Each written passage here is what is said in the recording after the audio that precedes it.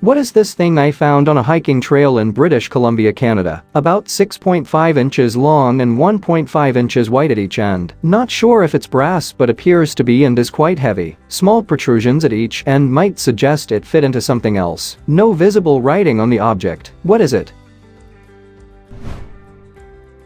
It's a vajra, a Buddhist ritual object. It is related to the word for diamond and appears to be similar to the thunderbolt weapon carried by the Vedic god Indra and the Olympian Zeus. As a thunderbolt weapon, it destroys both internal and external enemies. If there's a lost and found, I'd take it there. They're probably looking for it. What are these things I found at a garage sale with a bunch of old chemistry and science stuff? Some of the old glass bottles dated from the late 1800s. They seem to be made of some kind of sheet metal and stamped with measurements of some sort. Any ideas? If it's chemistry related, likely these measure centiliters and deciliters of liquid. Looks like they may be for determining the specific gravity of liquids that won't work with a hydrometer. I've used similar gauges in the past, but I forget what they are called. They are calibrated to hold exactly a set volume. Fill it, cap it, and weigh it, then use the weight at the set volume to calculate the specific gravity. Some kind of folder with the name JVC on it contains a mirror and frosted glass. Might have something to do with analyzing photo negatives. It also contains a strong magnifying lens, 26.5 by 20 centimeters in size. Lens says Japan on it, probably where it was made. The triangle might be for clamping down pictures for checking with the lens. Thanks in advance. This is a Japan Victor Corporation telecine adapter attachment, used to transfer celluloid films of 8mm, Super 8, 16mm, 35mm, or even color slides to a camcorder or digital camera. JVC is best known as an electronics company and the maker of the VHS tape format.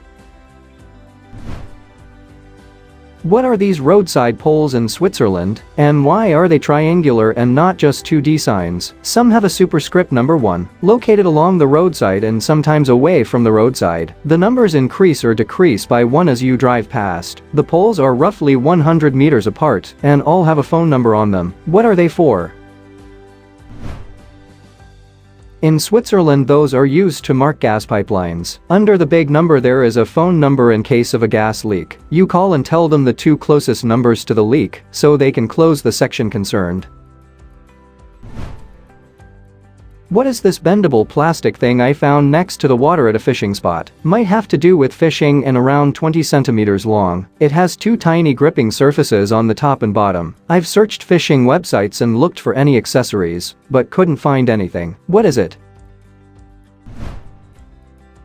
I think it is a fishing bait plunger, used to plunge down the bait into a PVA mesh. It's convenient, easier, and quicker for putting fishing lure baits. What is this wooden yardstick with odd number spacing on one side and a pointed metal covered end? One side is standard inches 1 to 36. One has numbers with spaces that grow exponentially smaller as the value increases from 1 to 120. The end where numbers start at 1 is pointed with a metal covering. The opposite end has what appears to be wine. It is old, but I don't know how old. Any ideas? It's a cask gauge for measuring the volume of a barrel in wine gallons, probably from the mid-19th century. The diameter of the cask head, its widest section and the length between the 2 points are measured. The gauge is then dipped through the bunghole until it reaches the far side of the barrel. What are these vintage wood-handled metal-bladed instruments? These were received together as a gift. The hole in the middle of the implement is intriguing. These appear fairly old and handmade. There's a standard US letter-sized piece of paper for sizing. Unaware of any writing on them. Any ideas? It's a set of old dough cutters. Maybe the other one is for scraping the dough from a working surface. The hole could simply be a means to hang it. What is this item of cutlery made by Tudor plate? Made of silver, 9 centimeters long and 4 centimeters at the widest point. Would love to know its original purpose. It's a food pusher. It was common in Victorian society when it was rude for anyone, even children, to touch food with their hands. Kids were given food pushers to help them rake their dinner onto their forks. It could also be used for the same purpose by those with disabilities, like people with crippling arthritis in their hands. What is this carved wooden container I picked up at a garage sale? It has a little door on the lower side. The top looks like it should open. Bought this for $7 in rural Pennsylvania today. Appears to be pretty old. The whole thing is about a foot long and a few inches tall. What is it? It's an incense box. Usually the whole top is a hinged piece that opens up revealing the holders. And you insert the stick into the slot, and the smoke disperses through the holes in the top. What is this old cast iron piece with raised nubs around the circles? Found in the Northwest at an estate sale, mixed in with tons of other random things that didn't go together. It's cast iron and about 10 inches long. The only identifiable marking is a pat penned around the top of the handle. Also, there are 2 small screw holes on the sides that make me believe there is more to this piece that is long gone. Tried all of the traditional search methods and reached out to a circle of people who are usually good about knowing that things are. But this one has stumped us all. The best guesses so far are horse currycomb, back scratcher and front scratcher. What is it?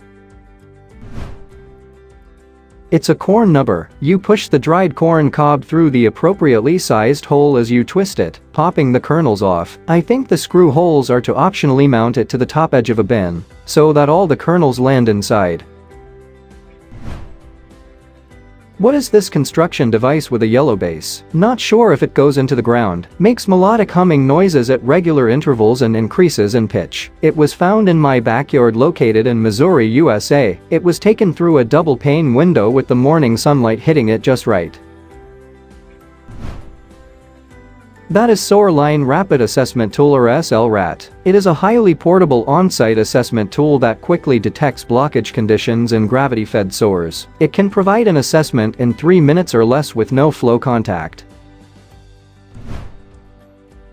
This is a countertop in my shed. Looks like a sink should go here, but it's covered with a plastic insert. It lets a bit of light through. But I don't think that's the primary function of this insert. The plastic insert is the size of a normal kitchen sink. It feels like hard plastic material, like an outdoor table. At first I thought it was a haphazard way to cover the sinkhole, but it appears as though this item was made for this purpose.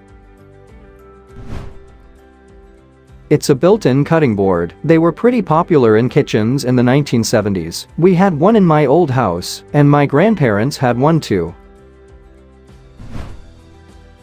What is this? Some kind of a plastic handle in the ceiling of the bathroom in an old apartment. It has a metal rusty long rod attached to it that can be seen while pulling it down, and probably a spring. It's jumping right back when letting it go. About 7 centimeters in diameter, and it's in the shape of a bulb. It has a plastic base that is attached to the ceiling. We asked the apartment owner, but he didn't know what it was. I also searched handle in the bathroom ceiling, but without any luck. What is it for? Please tell us in the comments. Thanks for watching. Let's make life fun.